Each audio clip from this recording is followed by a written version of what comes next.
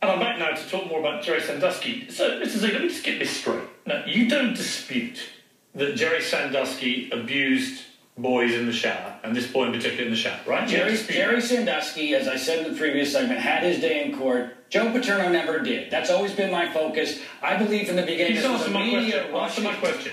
You don't dispute that he abused boys in the shower? The evidence is there. He was convicted. Okay. I have no problem. Do you know why Joe Paterno was fired? He was allegedly fired for not protecting the very boy whose interview I'm holding in my hand, saying the day he got fired that there was no reason to protect him. Let me remind you, the board found that while Paterno fulfilled a legal obligation to tell his superiors that an employee claimed Sandusky abused a young boy in a shower, they said Paterno should have done more, right? It was a failure of leadership by Coach Paterno. But everything we thought we knew is false. In other words, Mr. Ziegler, Joe Paterno did know that Sandusky was abusing boys in the shower. He did not. Well, clearly he did. That's why he was fired. So you're believing the Penn State Board of Trustees wet their pants in the face of this media onslaught, this rush to judgment, where everything we thought we knew. Media onslaught. Yeah, I know you're big on media conspiracies. It's not. And you try to drag me into it. So let me make my position crystal clear to you. Yeah. Jerry Sandusky is one of the worst predatory pedophiles I've seen in a very long time. Joe Paterno knew he was doing stuff to those boys. How do you know that, Piers? Because he reported it to the board. We know this. Look, you know nothing about this case. I know you won Celebrity Apprentice, so you must be really smart. Why are you being so offensive? But you know nothing about the facts. Is it because you've had a whole day now on the back foot on this? On the back foot? You seem to think that this is a commercial endeavor. This is not a commercial endeavor. How much money do you make Zero. I couldn't care less about that. You don't make any money? I'm trying to fix this. This is an absolute Did you make any money from NBC? No. Absolutely. In fact, we didn't even pursue trying to. You're not making a single penny. Not a single penny. Your motivation seems to be to clear Joe Paterno, right? I'm trying to figure out what the truth of this matter is. Is that your motivation? Please stop being such an idiot. Okay, because I want to find out what You're just being offensive for the sake of it. Let me just read you a statement from the Paterno family, because... So you believe Scott Paterno... Can I read a family statement? Right. So, on behalf of the man, you say you are trying to clear his name, I'm trying to find the truth. So let me read a statement from the family. Right. The Paterno family would prefer to remain silent on this matter, but they feel it's important to make it clear they had no role in obtaining or releasing this recording. Moreover, they believe that any attempt to use this recording as a defence of Joe Paterno is misguided and inappropriate. That's the words of his family. Right, so they don't want you doing this. So on the record, then, you believe that Scott Paterno is credible, and therefore you must not believe in the cover-up. You're now attacking Paterno's family whilst trying to clear Joe Paterno's name. You apparently believe that Scott Paterno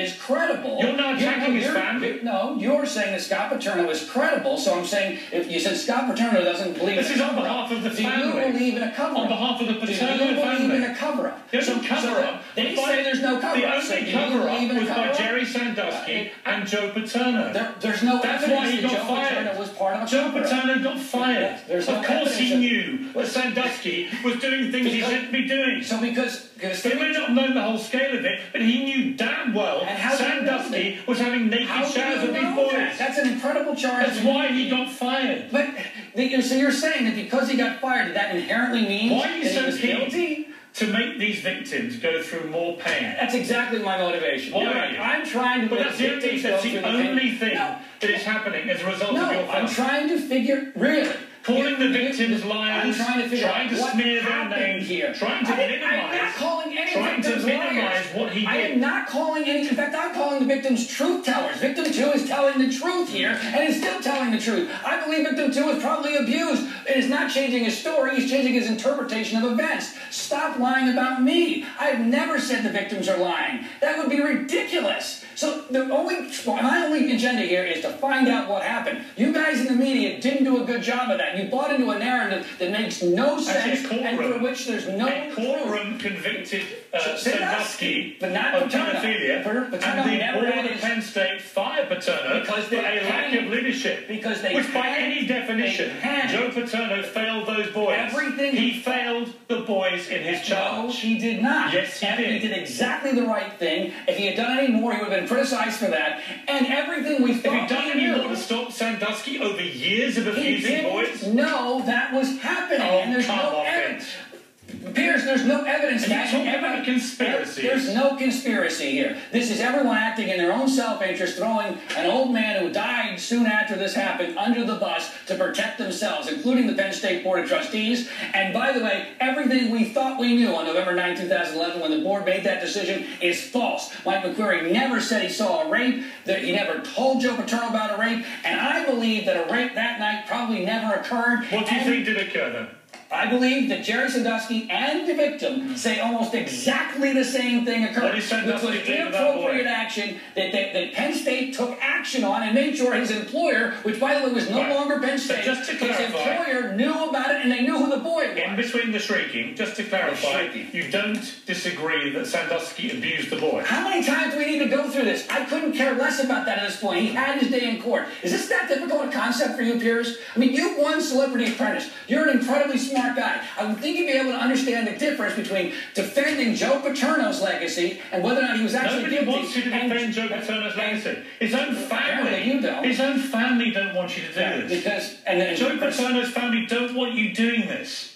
Scott Paterno, you're right. He's not only doing this. The only purpose of you doing this is to try and make Sandusky look a bit better than he is. Give him a chance to carry on tormenting these poor kids with his jocular, horrible little tapes with you decided to have me on to play the clips. You're the one. I don't have the ability to go to a huge broadcast on CNN. Because you made a movie out of this. You decided, let's play Jerry Sandusky. Right. You're the one that's tormenting these kids allegedly, which I don't believe is happening. We're trying to get to the truth, but you're the one tormenting them by your own definition, Piers. And please, will you please admit there was no cover-up here? What you said on the night of the Sandusky verdict was wrong. Of course there was a cover-up. That's why Joe Paterno got fired. There was... that was not even the allegation. Joe Paterno knew that Sandusky was behaving utterly inappropriately towards these young boys. Even if that was true, even if that was true, that's not. And it was a disgraceful dereliction of his duties. Could you explain? Utterly disgraceful. Could you explain to me why he testified the way he did? Could you explain to me why he testified the way he did, or why he allowed Mike McQuarrie to testify the way he did? Let me bring in somebody else who knows all about this. CNN correspondent Sarah Gannon,